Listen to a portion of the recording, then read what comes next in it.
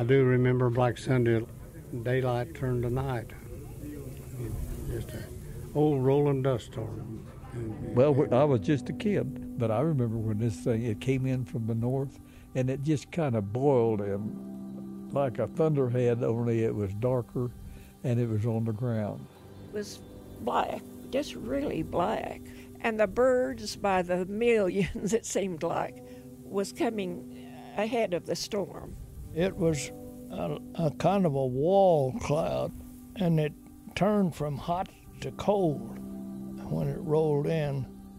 Somebody thought they could see a face in it, 2 eyes and a nose and stuff like that. But it blew the chickens away.